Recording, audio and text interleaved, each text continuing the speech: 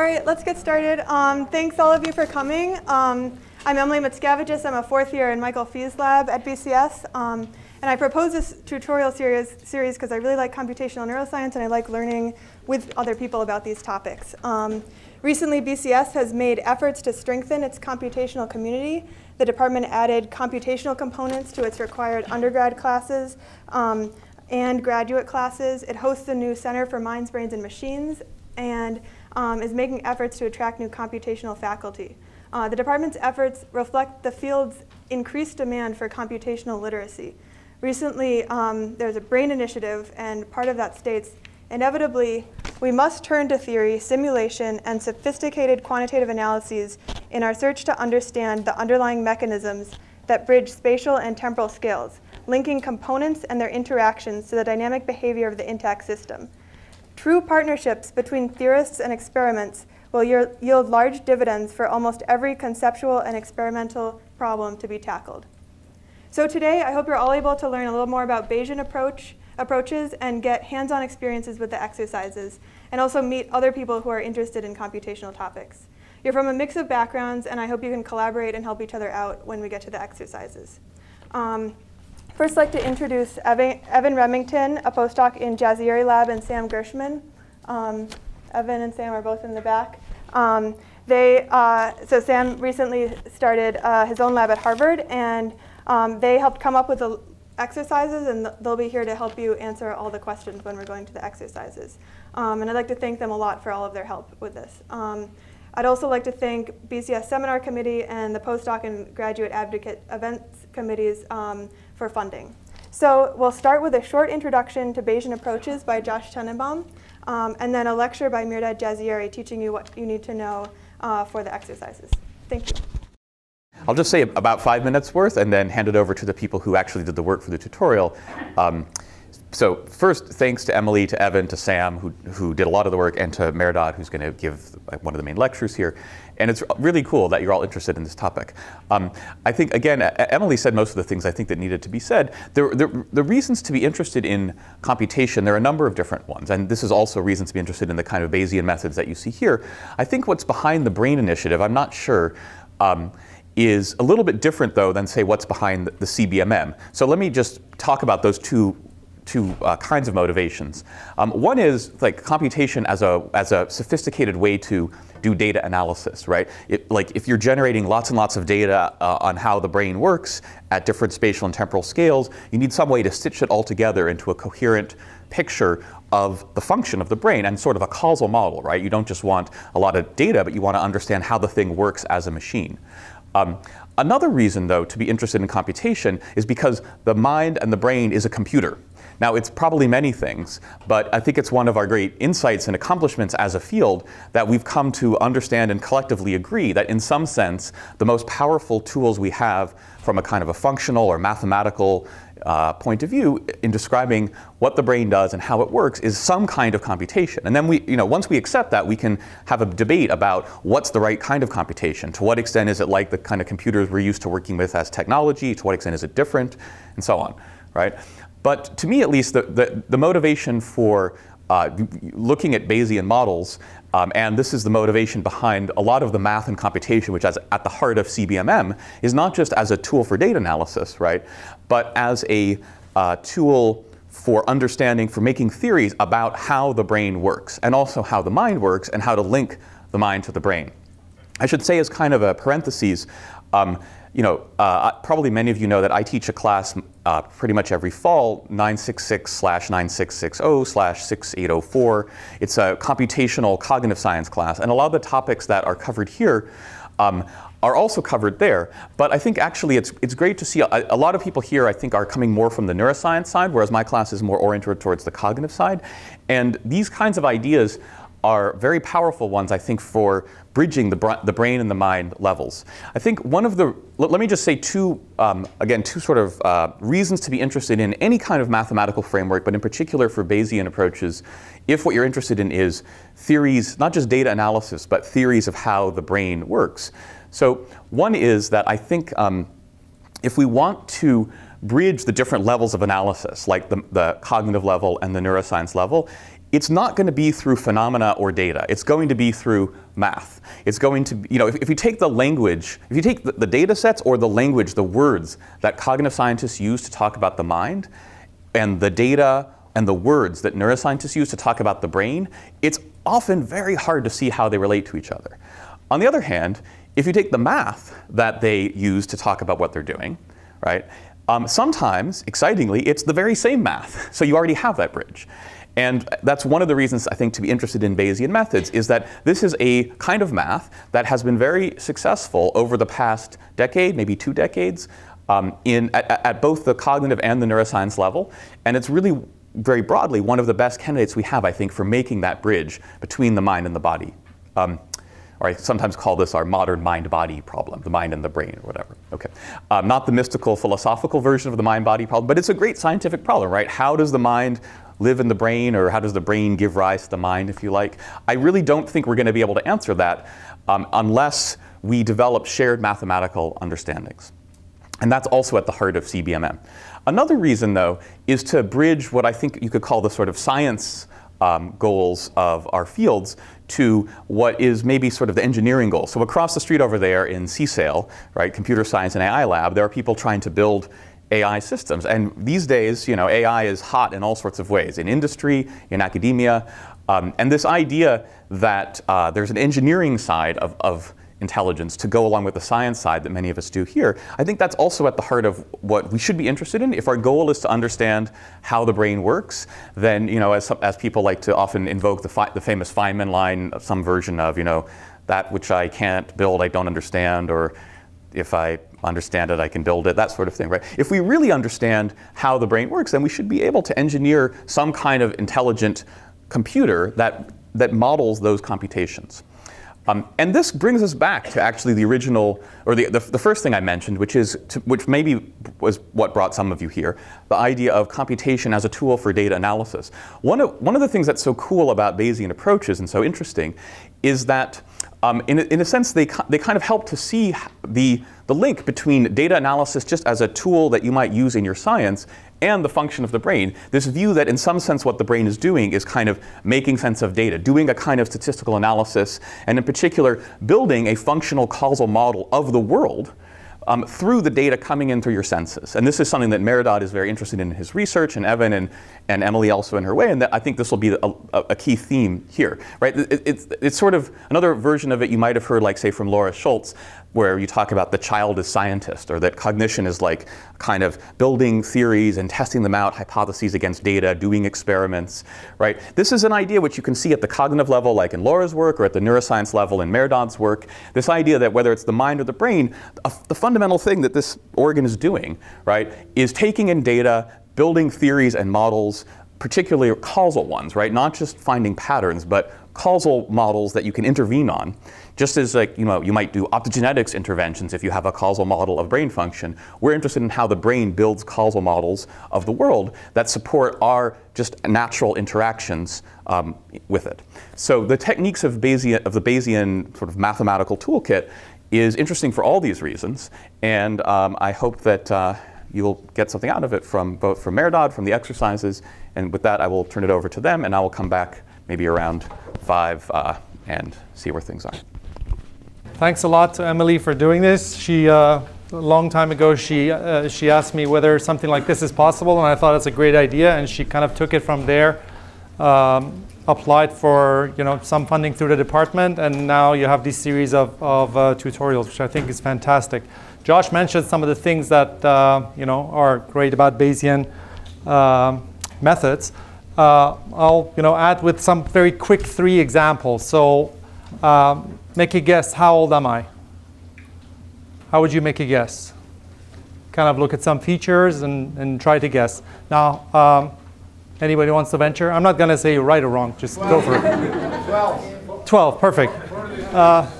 Sorry, what was that? 403. Okay, 403. No, 403. So now, how old is my dad? How are we going to solve that problem? How old is my dad? So quickly, I just want to see what are you thinking about. Just think about what you're thinking about. So you very quickly are tapping into some prior information you have about, if I see somebody with these features, how old that might be, right? So that's basically immediately you using some information from sensory information you grab from me, and then some information that is not coming from me is coming from your experience from other people and their dads, and you combine those two to come up with some number, okay? Now that's a classic version of using some prior knowledge and some measurement to make a sensory estimate. Let's go quickly to a motor problem. So, I want to go grab Morteza.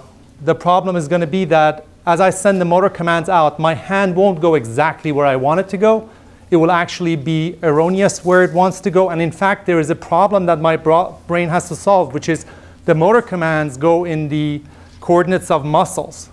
The sensory information is in coordinates of, retinotopic coordinates. So there's some sort of a prior experience again that comes into play to say when I see something there, how actually I activate the right motor commands. Again, something internal and some sensory measurement. And examples of this happen all the time in things that the brain does. Now, the other perspective of this, which is the sort of from a data analysis perspective, you're all, in one way or the other, presumably have sort of connections to experiments, doing experiments yourself. As an experimenter, you continuously do this task. In the lab, you make some measurement. Whatever your problem is, you make some measurements, or somebody makes some measurements that you use. And then based on those measurements that you make from a system that you don't understand, otherwise you wouldn't make those measurements, you want to make some inferences. And those inferences are based on the measurements you make and the inference strategy that you come up with to figure out what the system is given those measurements, right? Now, what strategy you use, you can have a variety of strategies. It turns out one of the good strategies is the Bayesian methods for making inferences about the state of the animal, state of the brain, state of the neural signals, state of the genetic network, whatever it is that you're studying. If you want to infer the state, you make some measurements, and then you're dealing with some uncertainty, and you kind of one of the good strategies that we get into to get at that problem is Bayesian integration. Now, I wanted to go into a little bit more details in the tutorial, but about 50% kind of it seems like it will serve better if I say a little bit more, sort of start from a little bit more basic based on the survey responses. Thank you very much for doing the survey. That helped a great deal in kind of tuning where things are. So given what we gathered from you, I don't want to sort of quickly go over a bunch of stuff that then some of you will not be able to take advantage of. Given that, I am telling you it will be fairly simple. So those of you who came to sort of elaborate on your already expertise in Bayesian, I won't take it personally if you just leave. It will be perfectly fine. If you feel like this is just too easy for you, it's fine. But or start working on the exercise. Yeah. So at the same time, we have great TAs. Evan's here, Sam's here, and they're all as expert as I am, or even better on the topics. Emily, has already gone through all of this A to Z. So we can build on it if you sort of want to build on what you know, and there will be stuff to learn.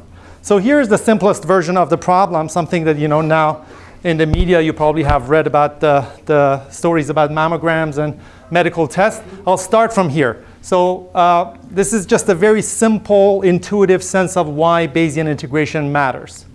So a person goes to a doctor for a medical test for a rare disease.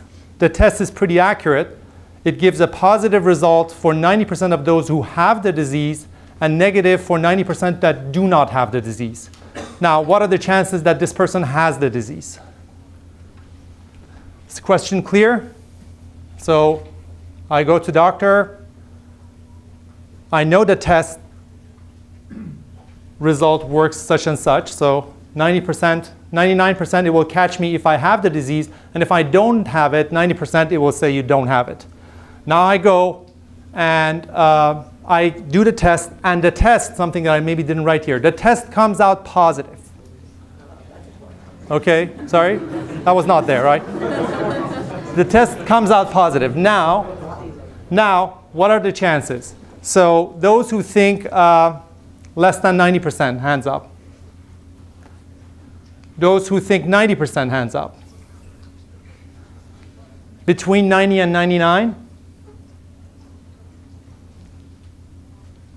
99%?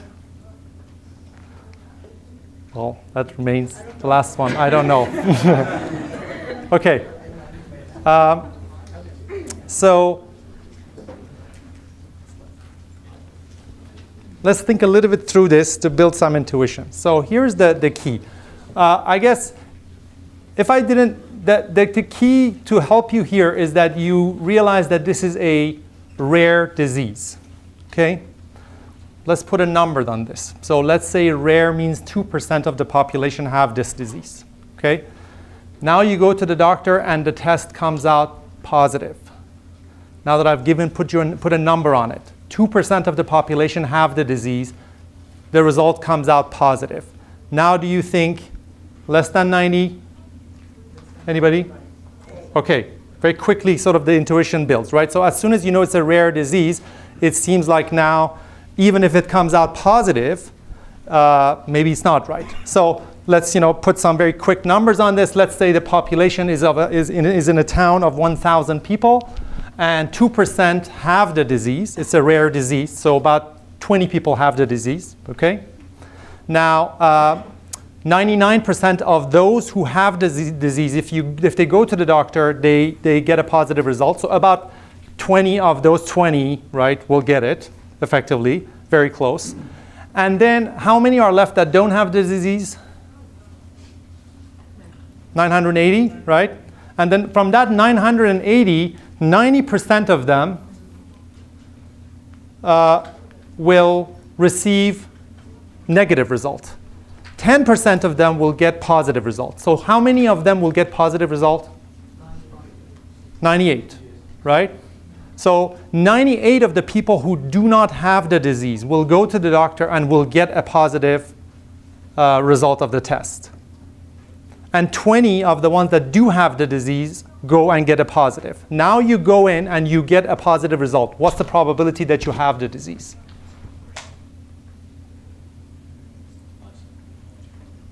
So the total number of people who get the positive result are how many? 20 plus 98, right? And if you're one of those 20, you have it. If you're one of the 98, you don't have it. So the probability of having the disease is 20 over 20 plus 98, right?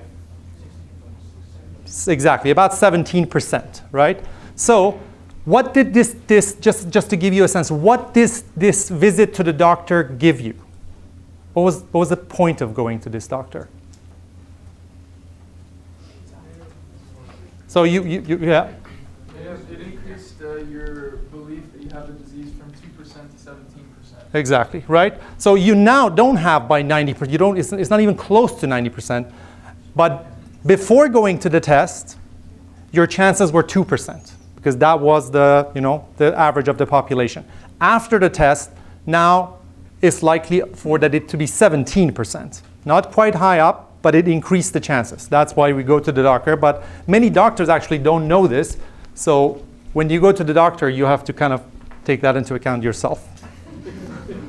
OK, so here what we did, though, the intuition that I wanted to build is that you make a measurement, but if you do take into account what is called the prior probabilities, the larger probabilities that are out there in the environment that drive those measurements that you're making, is going to help you make better estimates, right? Because if I hadn't told you it's a rare disease, you go to the doctor, you get a positive result, and you say, oh, most likely I have the disease, OK?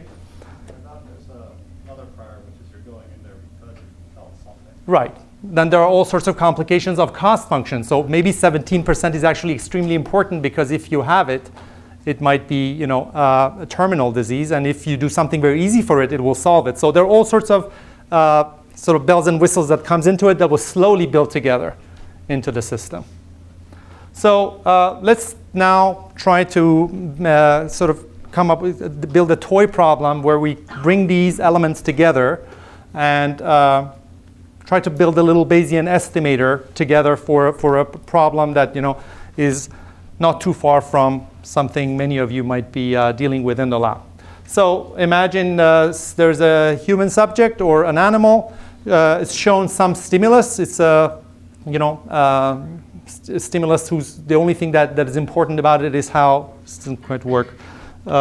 Is how much contrast is on it. So the top one has more contrast than the bottom one. And let's say you want to estimate its contrast. You're just looking at it. You see the visual input. This might be an experimenter wanting to do this. It might be the brain of the observer wanting to do this. So the task goes as such. This is the general framework that we'll have throughout the whole thing that I will share with you. So there's a stimulus, goes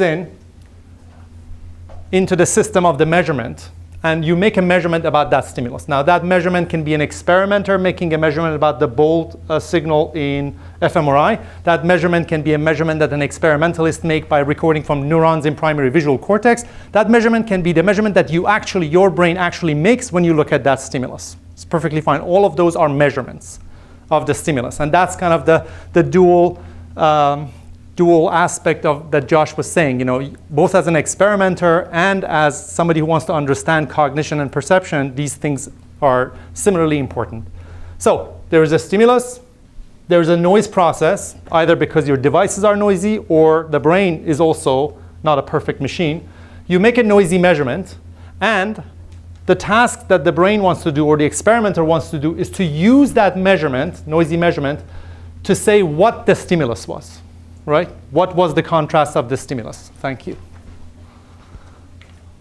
So this is the problem that we call inference, right? Here you make a measurement, and here you make an inference about the state of the world, something you don't know, from the measurement, right?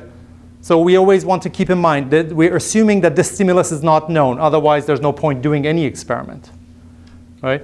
The idea is that we don't know what it is. We make a measurement, and then we try to figure out what it is. And the goal is to come up with both a good measurement device. That's partly, for the brain is what evolution tries to do. For us is better devices to make measurements. And then to come up with better ways of reading out that information, get that measurement, and make estimates about the state of the world. Bayesian estimator is something that sits here among many other estimators that you may want to use to make inferences about measurements. Now let's start from something simple. Think about one neuron in the primary visual cortex, and as an experimenter, I control the contrast of the stimulus. S is the stimulus. I'll change its contrast, and on many trials, I measure the firing rate of that one neuron. Okay, so these are repeated measurements, and you see there's some sort of variability for the same exact contrast. Sometimes the neuron fires a little bit more, sometimes a little bit less. That's something you have seen in all people who do electrophysiology. But any measurement device will have some noise on it. So the stimulus goes into some noisy measurement, and I'll talk more about this nomenclature soon. And then there's a noisy measurement that comes out. So this M corresponds to basically one of these numbers, right, on a given trial for that neuron. Okay, so we can build this into some sort of for now, a cartoonish model that basically this model allows us to, whenever I give the stimulus, I can make an inference about what the possible responses of that neuron might be. If I give 0.6, this is kind of the range of responses that I know I get from this neuron because I've done this experiment many times. So the first concept that I want to share with you, what many of you know, is called conditional probability. And the conditional probability is exactly this object here that I had here, which characterizes the distribution of measurements for a given stimulus. So I repeat the stimulus over and over, and I get a distribution of possible firing rates from that neuron. So graphically, what does that mean on this plot? And I'll try to give you intuitions about what these things mean graphically, because if you I imagine if you understand it, the concepts, then the math comes a little bit more straightforwardly. So the conditional probability is when I know what the stimulus is, and I want to know the distribution of measurements, right? In this plot, it will be a vertical line where it's aligned to a particular stimulus, And then here I have the range of measurements, right? And this could be a probability distribution. Everybody's with me up to here?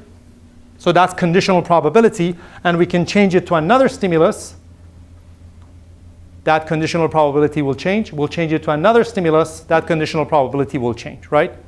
So basically, when we do the experiment, several measurements, we characterize this whole conditional probability, which means all the possible measurement for a given stimulus. OK. Now, I want to introduce to you the concept of likelihood, which is a very much related, but sort of a conceptually different way of thinking about this graph. So the likelihood is what the person who wants to make the inference needs to think about. The likelihood is a function of the stimulus. So we imagine that, for example, we now have a particular measurement, and we want to know what are the likely stimuli that could have given rise to that firing rate. Okay? So it kind of reverses the problem. The conditional probability says, what are the measurements given the stimulus? The likelihood says, what are the likely stimuli given the measurement? Okay? Now, to visualize this, I guess you can imagine, anybody ventures what it will look like on the graph? Horizontal line, right? So now we have a given measurement, and then we have a range of stimuli that characterize the likelihood of the stimulus. Okay? And if we make a different measurements, the likely stimuli will change, right? And you can imagine that the brain might use this information. It receives some input from the neurons in the primary visual cortex, and from that, it might be able to infer, based on this, what the contrast of the stimulus is. Same for an experimenter. Okay? So now, you see, though, some parts are more tricky than others, right here. So if this neuron fires 58 spikes per second, impulses per second, then their whole range of stimuli are likely, right? It's a little bit harder to tell. And that already sort of gives you the horizontal lines and the vertical lines on this graph don't have exactly the same characteristics, although they both are exactly coming from this distribution, right? So we didn't change the graph. This graph is the probability of the measurement given the stimulus. This is what this graph is. But if we look at it along the vertical lines, we are looking at probability of measurements.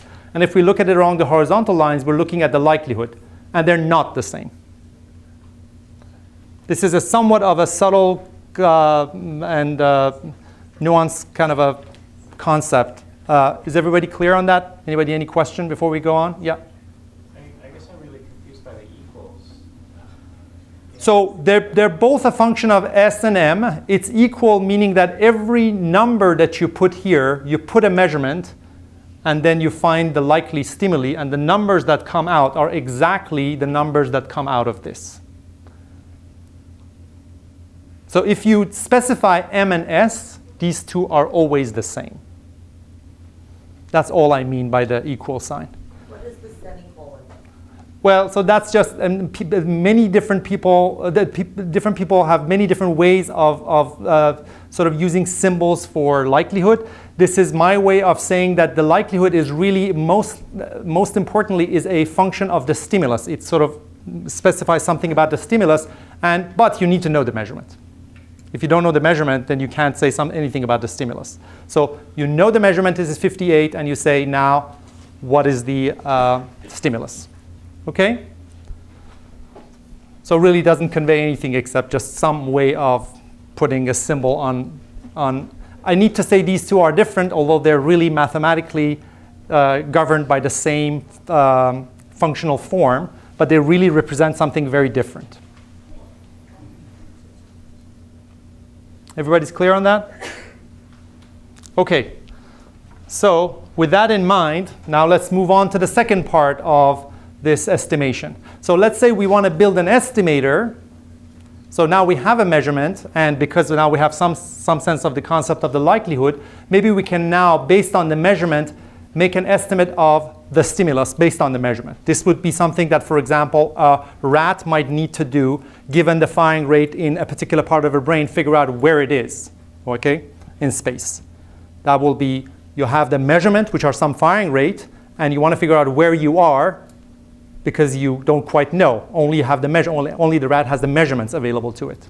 Okay, so here is the first estimator that I want to sort of share with you, which is called the maximum likelihood estimator. What it does is that basically for each measurement, it figures out the likelihood of all the stimuli, basically this function as a function of the stimulus, and then it picks the one that is the peak of that likelihood, right? So that's called the maximum likelihood estimate. An observer, an experimenter, or a piece of brain machinery that uses this strategy to make estimation basically implements some sort of a function here where the function extracts the likelihood based on the measurement and takes the peak. Okay? That will be one estimator. And that's the starting point for me to get to now a Bayesian estimator, which is a build-up over what I already have talked about, which is the maximum likelihood estimator. You notice up to this point, I didn't say a word about prior expectation. And although we started by that, I took a detour to say, you know, when you don't have prior expectation, what is the general framework that we want to deal with? There is a stimulus, there is a measurement, we want to know what the stimulus is. And even without any prior knowledge, you still have a statistical problem to solve because the system is noisy. Here is one way to solve it, the maximum likelihood estimation. I'm not going to tell you about all the great things that the maximum likelihood estimation has, but you know, asymptotically is unbiased, it's a robust estimator, it has a lot of qualities, that's why a lot of people like it. There are a lot of other things you can do. You can say, you know, I'm not going to take the peak, I'm going to take the average, or I'm going to do some other things. Those are all estimators, and you're free to use your own estimator. But if you don't know the characteristics of your estimator, it might give you a highly variable estimate or a biased estimate. And those things matter. So you want to understand the estimator using. OK, so now, for those of you who have a computer, I want to start by doing one example of this, which is implement the likelihood function, because then it will get more and more challenging. So here is the likelihood function, the conditional probability, and it's characterized by these functions. So the measurement that we get from a neuron is a function of the stimulus. So this is the function of the stimulus, right? That's R of S. So you give the S. There is an R of S which characterizes the measurement. And then there is noise added to it, right? Variability. So R of S, if you have your computer and your MATLAB, try to implement a function like this that will look very much like what you're seeing here, OK? So you need to write a little piece of code that gets S, and S can go from 0 to 1, right? S goes from 0 to 1, and then you have this function R of S, which is going to characterize the response of the neuron effectively as a function of the stimulus. And then you have a piece of variability, this N noise, and the noise is sampled from a Gaussian distribution. I don't know if you're familiar with the formulation of the Gaussian distribution. Anybody here doesn't know the formulation for Gaussian distribution? I can just explain it very quickly. No? OK. So 5 is the standard deviation. And there is no mean to it. So it's a zero mean Gaussian distribution, which means every time you make a measurement, it kind of perturbs it a little bit. And the standard deviation of those perturbations is 5. OK? So the goal here is so now you have a system. Let's say you really are recording from this neuron, right? So here's a real example in the lab.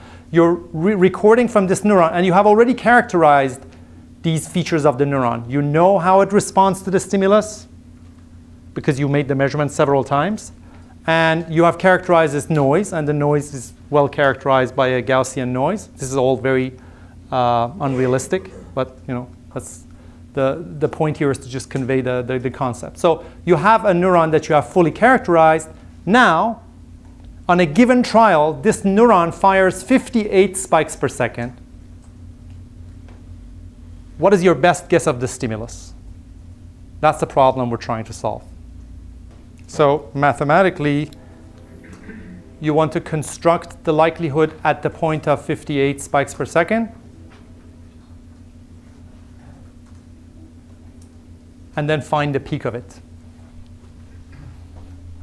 And the first 3 people that get their hands up that they solve it will move on.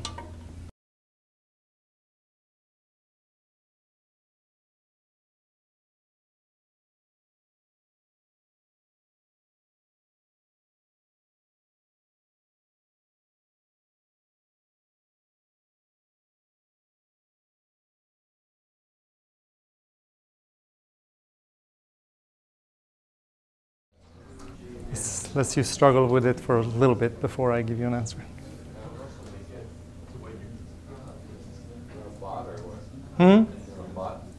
You want to plot? Just a number. What is the maximum likelihood? Tell me what the contrast of the stimulus is. Yeah. Yeah, the likelihood is, I'll just write it down here. So the likelihood, which is the probability of measurement given sample, is going to be a Gaussian, right, around the average value with a standard deviation of. I'm just going to write it down, right? I'm going to write it down. So it's 1 over square root of 2. So you know that the standard deviation for all those points is 5, right? Because noise standard deviation is 5 for all of them. So the probability of measurement given stimulus is going to have a standard deviation of 5. And now this is just the Gaussian. I'm just writing the Gaussian. So it's going to be 2, 5 squared. And now here, for example, for this particular stimulus, what is the mean response? How can I measure the mean response, let's say, for 0.6? R of S, exactly. Somebody said R of S, right? So R of S is the average by definition. So then here is R of S minus M squared. That is the likelihood function. Does it make sense? So if you now specify S, right, to be something, 0.5, R of S is going to be what point? So you go 0.5 up, R of S is going to be exactly this point right here, right?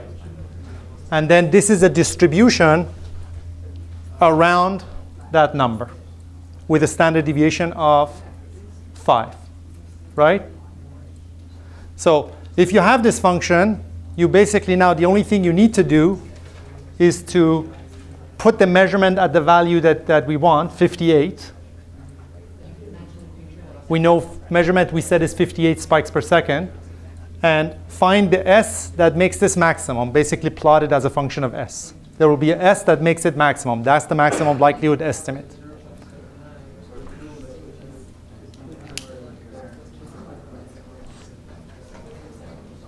Yeah, yeah. 0.72. Very good, 0.72. Anybody takers? Okay, very good, 0.78 is close enough, I guess. MATLAB, I don't know if it has that much error, but that's fine. Another one? Ballpark, you have to be right? So if we go 58 spike per second, we draw a line here. It's the peak is around here. I guess 0.7 seems right. Right? And the visual actually is far more important, and you'll later figure out exactly how to do this mathematically. But the idea should be straightforward, right? If you make this measurement, you know how to plot this from your neuron or from your recordings, then you have a measurement, and you know the maximum likelihood is take the measurement, draw a line, and on this line, find the point where you have maximum number of dots or whitest, right? That's the maximum likelihood estimate. That's it. Okay? Should we move on? Anybody think they have kind of are OK to move on from likelihood now to Bayesian estimate? This is a starting point. Without the likelihood, it's almost impossible to build Bayesian integration. That's without any prior.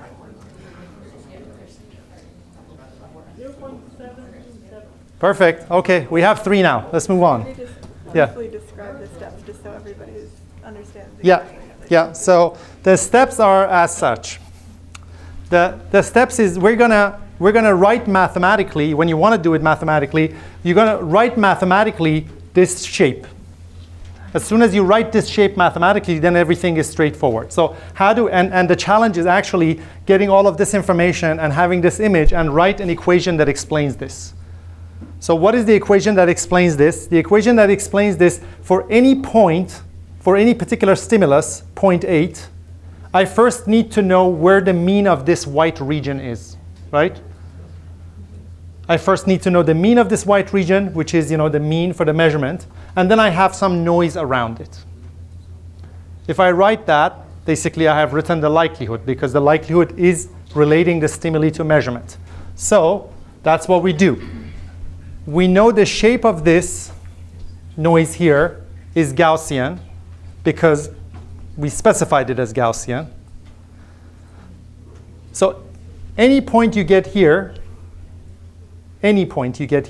is basically this same function, except it has moved to the mean, to the appropriate mean, right? So this function, when it's put here, it looks like this, here it looks like this, here it looks like this. This is all this function. Fair enough? So to write it, you basically rewrite this function. Now, think about n. What is n? Rearrange this equation. What is n? Is m minus r of s, right? Everybody's with me up to here? So basically, the only thing I need to do is to put instead of n here, m minus r of s. That's what I've done here. That's all I did. OK?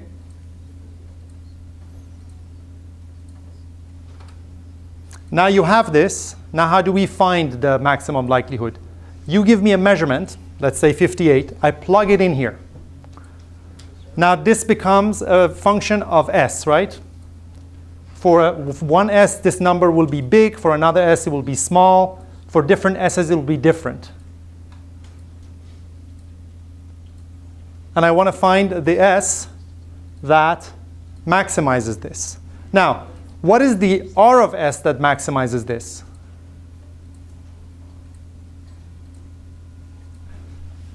M, right?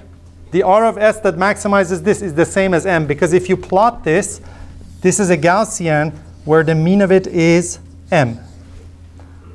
So the stimulus that maximizes the likelihood is the one for which r of s is 58. So the way to solve this is that put 58 here and see what s corresponds to 58. Right? Basically, we're saying if it's 58 spikes per second, then r of s should be 58 spikes per second. So what s makes this r of s 58? So in fact, the whole issue of noise was actually completely irrelevant because the noise is Gaussian. You could have solved this by simply ignoring all of this and just figuring out what s you should put here so that this will be 58. This function is not biased, but you have to have a perfect Gaussian for it to be accurate. If it's not Gaussian, it's asymptotically unbiased. So for a small sample of data, it might give rise to a biased estimate. The maximum likelihood is always like that. OK, so let's move on now. Everybody OK? Move on to Bayesian? OK, so Bayesian estimation.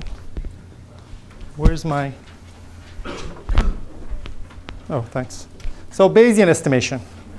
Now, same structure that we had. There is a stimulus. There is a noise process. It gives rise to a measurement. And we're going to try to infer the s from the m. Now, we did all of this. The key point that I wanted to convey to you is that Bayesian estimation is nothing but just a different f. That's all what Bayesian estimation is. So up to now, you saw what maximum likelihood is. That's one of these F's. There is another F that corresponds to Bayesian estimator. In fact, there's a whole class of F's that corresponds to Bayesian estimators. Now, let's try to work that out, how that works. So a Bayesian estimator is just another F of M. But what it does, instead of finding the max of the likelihood, it's a little bit more elaborate. It allows you to minimize some cost over what is called the posterior. Now, what is the posterior? The posterior is exactly what you computed when we were talking about that medical test. You didn't take the 90% into account only, but you took into account the extra information that only 2% of the population have the disease. That's the prior. So you have that prior information. That's independent of your actual measurement, right? The fact that 2% have the disease has nothing to do with the fact that you went and did a medical test and you got positive or negative. So those are two independent pieces of information. One is this prior information, and one is the likelihood information, which is your measurement or the medical test. You multiply these two. This is just a normalization factor to make this into a probability. So forget about this for now. You have your likelihood. You're now familiar with this, right? Up to now, we've been working with this object to do all the stuff that we did. The only thing that the Bayesian does is that it multiplies it by what is called the prior distribution. In the case of the medical test, is 80% no disease, 20% disease. That's the prior. We build it for the contrast case so it becomes a little bit more tangible. So when you multiply these two, out comes the probability of the stimulus given the measurement, which is, in fact, if you think about it, is really what we want. What the brain wants, ultimately, is to know what is the stimulus given the neural activity. That's what the brain has access to, neural activity. So it knows the neural activity. It wants to figure out what is out there in the world. So really, this is the probability that the brain wants to be able to work with. Whether it can or not is a different question, but it's an ideal situation. The brain wants to be able to say, what are the probability of all the possible things out there in the world, given that I just saw this neural activity in my mind, in my brain, right? That's this. It's called the posterior. And in one of the homeworks, in one of the problem sets, you'll see that the idea is that you can very easily, straightforwardly compute this by multiplying the likelihood by the prior. You already did this for the medical test. Mathematically, it's a little bit less tangible, but it's exactly what you did. You said, OK, 2% have the disease. 10% they get it. 2% have the disease, and from the 980, 90% don't get the disease, don't get the test. So you did the multiplication already, the 2% to get the 20 out. And then you did the 10% to get the 98 people out. So you already did this multiplication in your medical test sort of example. OK, so formally, what is Bayesian integration? I want to kind of be accurate about be precise about the description, and then we'll build intuition. So really, any Bayesian estimator has three components to it. One is one that you already know very well, the likelihood function, which is the relationship between some noisy measurement and the state of the world, or something that you're interested. There is the second one, which is the prior, which we just talked about, which is all the possible S's out there in the world, or all the possible S's out in there inside the brain, whatever it might be, the variable of your interest. These two jointly provide this posterior, which is the probability of the stimulus given the measurement. And the third component is what is called the cost function. And it's sort of cost of making an estimate S sub E when the true value is S. Now think about this a little bit to see if the cost function makes sense. Imagine you're supposed to do an estimation. It's an animal that has to estimate which of two chambers might be providing shock versus sweet sucrose. It wants to measure that. OK, so it has some measurements from the past. That's probability P of S, right? And then this particular trial, there's this sound and noise and stuff going on, suggesting that maybe one of them is more likely to be shock. That's this one. Now they build these two, and they have this. Why is a cost function important? Because not getting perhaps the sweet sucrose is okay, but getting a shock is really bad. So the rat might want to actually make a bias itself towards possibilities of avoiding the shock. Okay? And in that case, so the cost function that the rat is going to take into account is not going to just be if it's 51, let's put it this way. Let's say this posterior tells the rat is 51% left sweet, 49% shock right. Okay? With 51 and 49, if I'm the rat, I'll say, no, you know what? I'm happy to take a risk with 49 and go with the sucrose, avoiding the shock. Right?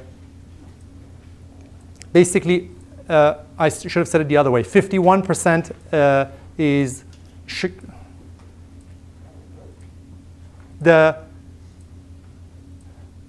probability of left being the shock versus right being the shock. And I have to construct this well. So there is these two chambers. Here, the likelihood of getting a shock is, this is the reason is that the nuance of the likelihood versus probability is catching me as well. So likelihood is not a probability. So it's not 80-20. So likelihood is a number that actually doesn't add up to 1. So let's say the likelihood of getting a shock here is x. The likelihood of getting shock here is 2x. So it's higher here. But it's also the likelihood of getting reward here is 2y and reward y. Right? So it's pretty much, you can go either way. But because the shock is really bad, you might bias your response towards the side that otherwise would have been the same probability. So cost function allows you to, if you want to jump over a river, you want to jump, because the cost of going a little bit short is really worse than going a little bit farther, you may want to bias yourself to jump even farther. Okay? That's the idea of you want to estimate the length of the river, but you use the cost function to make a better estimate that will avoid costs. Okay? That's the concept. Now, so formally then, what we want to do is to find this posterior and say over this posterior, I want to go for the estimate. This is a lot of math saying something simple, which is I want to go for the estimate S of E that over all possible S's will minimize this cost. So I'm going to average across all possible S's. Each S, I'm going to assume S1, what's the cost of this one? S2, what's the cost of that one? I'm going to get the average of all of those. I'm going to go with the S that on average makes the minimum cost or maximum reward. That's what the Bayesian estimator is. That's what this little piece of math tells you. Now, graphically, what does it mean? So let's think about a given cost function, a simple cost function. I'm not going to take you through the details of Bayesian estimation with different cost functions, but I want to, again, like the likelihood, want to give you a graphical intuition that hopefully will kind of resonate. So imagine a cost function which is called a squared error cost function. What does a squared error cost function mean? That means that the animal in some sense, or the subject in some sense, is going to penalize itself by the square of its error. So if I make 1 degree error, it's bad to some extent. If I make 4 degree error, it's 16 times worse. Okay? That's one possible cost function. It's very typical for Bayesian integration. That's this cost function. Now, given this cost function, so I've plotted this cost function right here, right? SE minus S squared, that's a quadratic function right at the SE. And here's the posterior, probability of S given M. So you have made a measurement, and this is the distribution of all possible S's given that measurement. Now, which S of E should you pick? That's the question that the Bayesian estimator wants to solve, right? So if it, and remember, to compute the total cost, you want to multiply this point by the posterior, right? So to get the total cost. So if the subject uses this particular SE that I have drawn here, is it a good choice or a bad choice? Is it associated with a lot of cost or a little cost?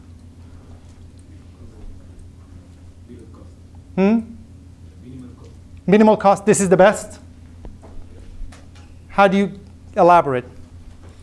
How do you guess that? So the cost is this function, right? This going up means the cost is high. This means cost is high. This point means cost is 0, right? And this is the probability of all the stimuli.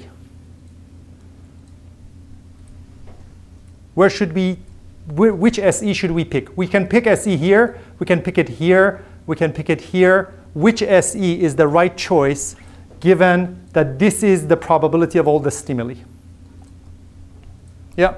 Something a little bit to the right of the peak. Something close to the peak. Why? A little bit to the right. A little bit to the right of the peak. Perfect. So first, let's say why peak close to the peak is a good place. So remember, we're going to multiply. So these are costs. So this is going to be, here is going to be $1, $4, $16, right? These are costs. I'm gonna basically make the subject pay for the error they make.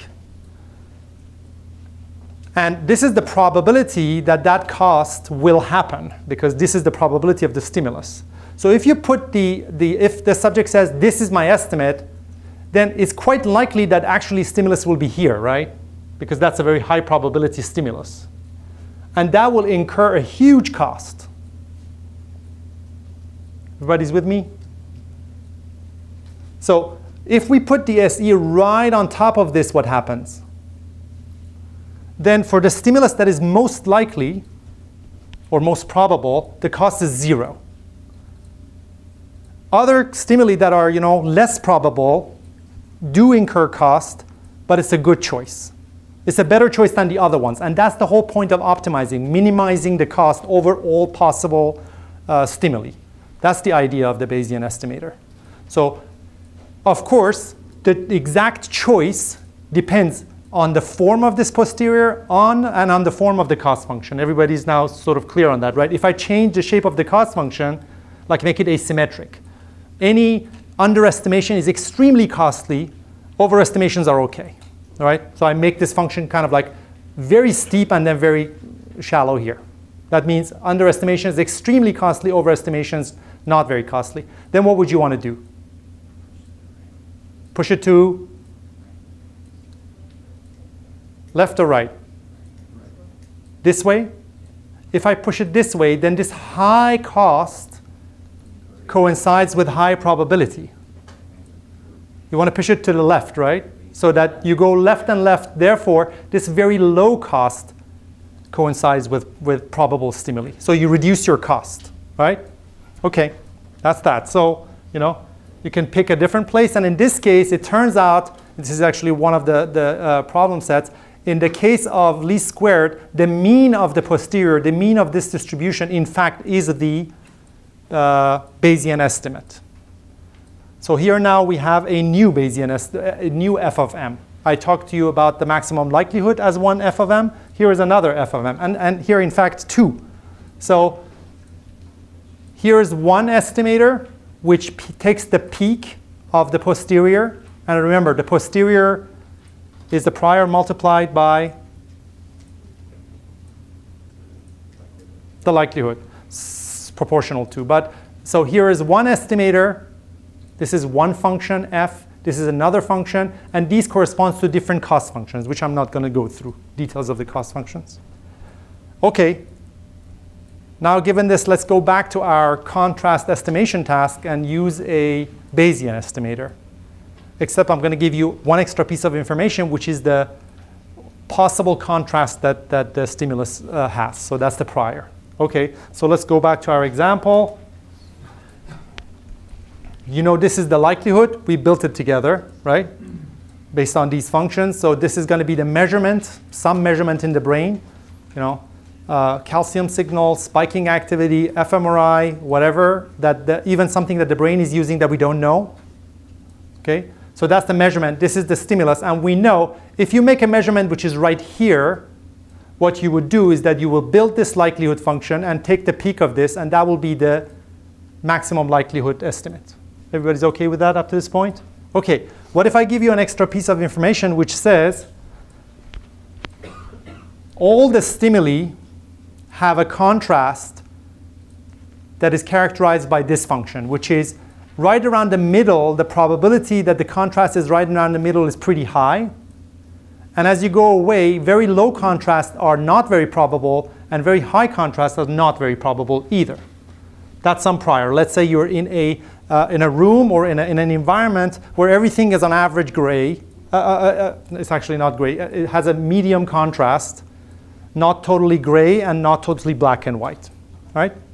So if all the stimuli are of this class, and you now have this information, how would you incorporate it to do a better job? Why is this not a good? Why is the maximum likelihood not a good estimate? Because look at where the maximum likelihood is. The maximum likelihood is right here. It's sort of falling on contrasts that are not very probable, right? The prior constraints that really this is not a very highly probable stimulus. Where is it going to be? If we apply a Bayesian estimator, how is it going to move the estimate? To the left, right? It's going to push it towards the more probable stimuli. Okay? So how do we build a posterior? Now you know that. How do we use these two to build a posterior? Multiply them together. Okay? So we multiply them together. This comes out. Okay? So this is now the likelihood function. This is the prior. And you multiply them. And out comes something that, for example, says that here things are almost impossible. Very, very low probability. Here things are very, very low probability. And of course, these are sort of constraints that comes from the prior, right? So it changes the way we're going to make estimates. And how is it going to change it? Well, this is the maximum likelihood. But if you look at this measurement, the point that, for example, has the highest probability is slightly to the left of it, right? That is the whitest. And that's going to be what we call the map estimate, which is the peak of the posterior, right? So basically, if you make this measurement, if some machine makes this measurement, and it has no knowledge about the prior, it goes, for example, with the maximum likelihood estimate, it's going to make an inference that this was the stimulus. If it has some knowledge of the prior, it will go with another estimate. And I'm not going to show you why this works better or what it optimizes for, but we know this particular map estimate, which is peak of the posterior, is the best you can do for a particular cost function. I didn't tell you about that cost function, but for a particular cost function, this is the thing to do. That will minimize that cost. OK, and in one dimension, basically, this is kind of the likelihood. This is the prior, and you multiply these two, and out comes this distribution, which is the posterior. Everybody's here with me? This is basically a one-dimensional version of this range here. That's the likelihood. This is the prior. I've kind of replicated them, and then overlaid on it the posterior. And here's the peak. Okay? So this will be the peak of the posterior to pick. OK, I'm going to wrap it up by saying, sort of putting together all the stuff that we talked about. So the world that we're talking about is a world in which there is a stimulus out there. There is a state of the world out there. There is some variable of interest out there, whatever you like it to be. Something that is out there and you don't know it, or the experimenter doesn't know it and wants to know it. And to know it, you make some measurements. And the fact that you make some measurements, if your measurements were perfect, they will be done. There will be nothing else to do. But any measurement device that we use, including our brains, is going to be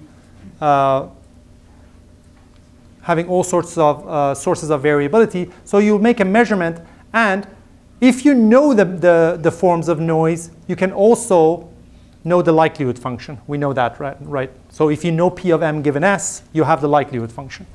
On the other hand, from experience, from knowledge about the statistical regularities in the world, or just from false beliefs, you might have some prior expectation. You might believe that there is something behind the door, and there is nothing behind the door. But you use that to make estimates, and that comes into the process of estimation, and that's the prior distribution.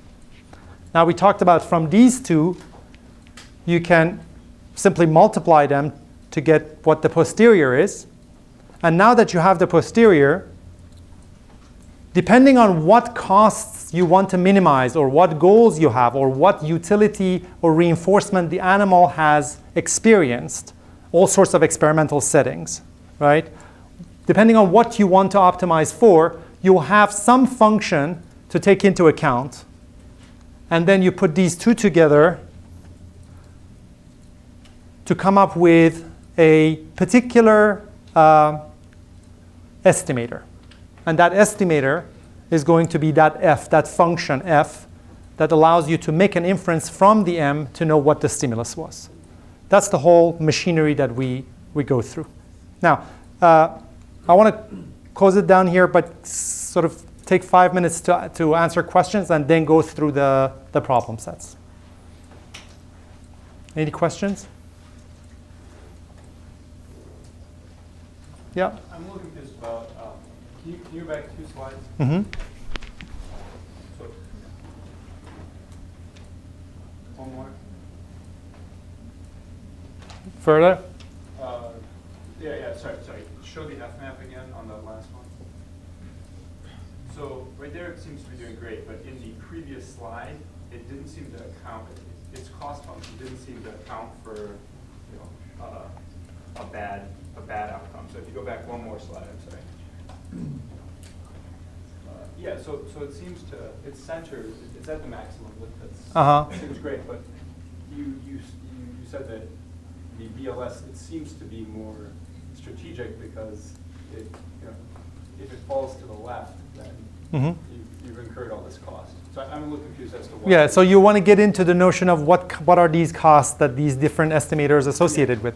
This estimator, the Bayes least square estimator, considers all possibilities. So it says that, for example, if I am, it's a sort of a graded cost. If I go farther away, it's more costly. This map is actually a different cost function and associated with a cost function of this kind. It says if I get it right, it's a jackpot.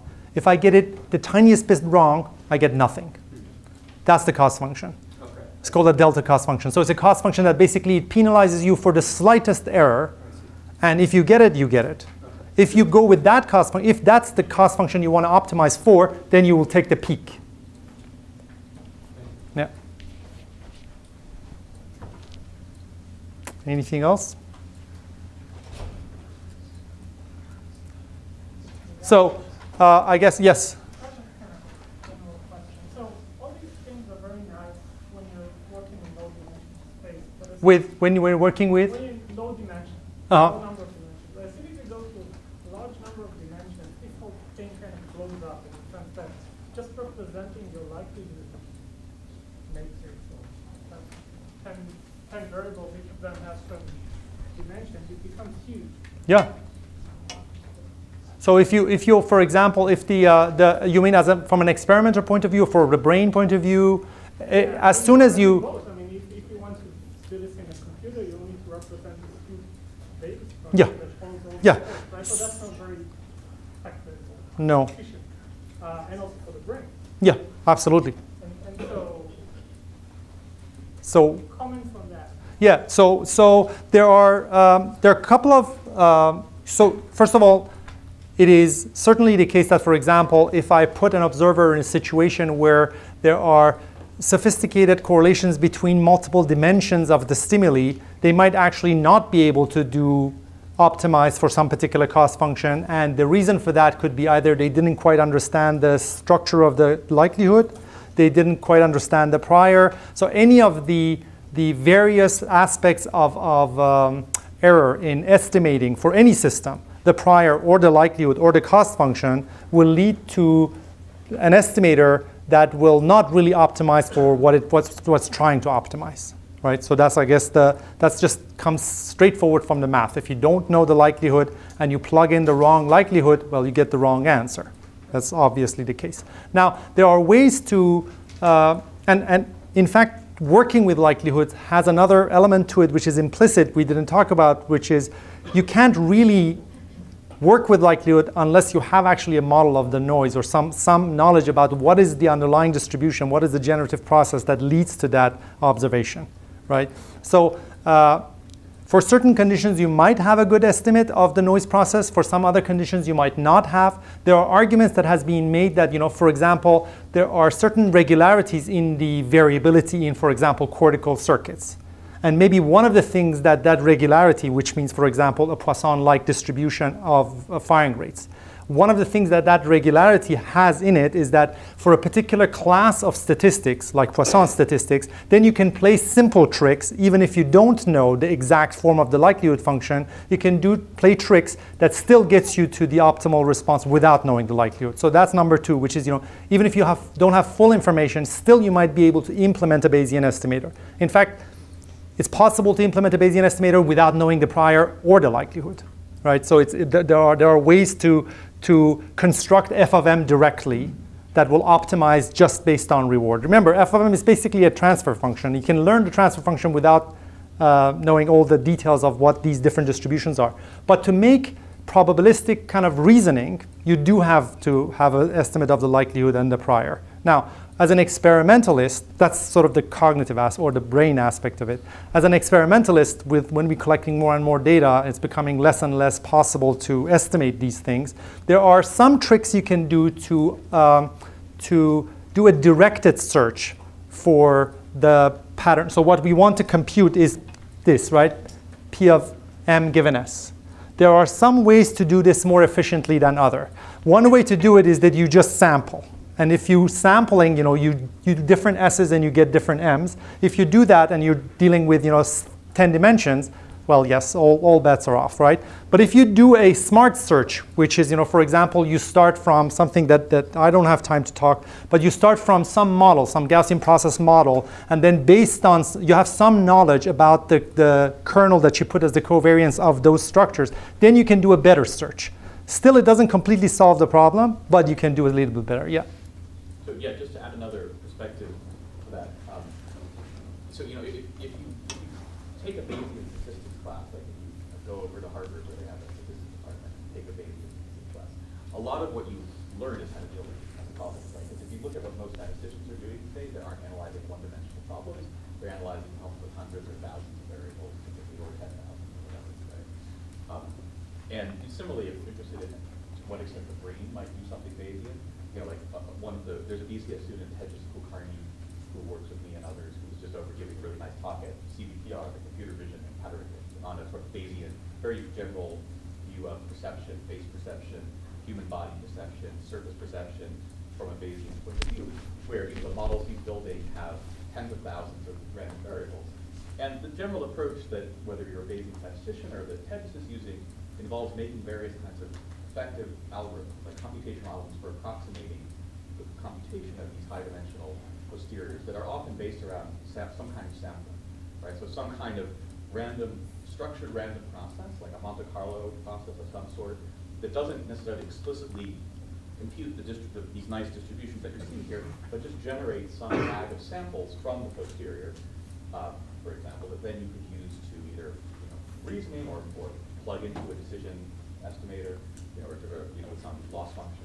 So in general, the idea of sampling is probably the single most broadly accepted strategy for dealing with this, either in Bayesian statistics or Bayesian data analysis, or in sort of Bayesian models of perception, for example. And there's some people who think the brain does that. That, like, for example, some people think that you can make sense of stochastic neural activity as some kind of sign of the brain, for example. But that's pretty controversial, and I don't think there's any generally good accepted views or empirically grounded views on how that works in general. Although people have looked at particular circuits and said, okay, here the spike seems to be doing something that we kind of interpret as a sampling. But this doesn't have a straightforward. I mean, it's a bag of tricks, like Josh says. It's a bag of tricks. You shouldn't think, oh, I want to work on a high-dimensional problem, therefore I shouldn't use Bayesian methods. Like the entire field of Bayesian statistics is all about basically as an answer. Yeah. To your question. Yeah. Yeah.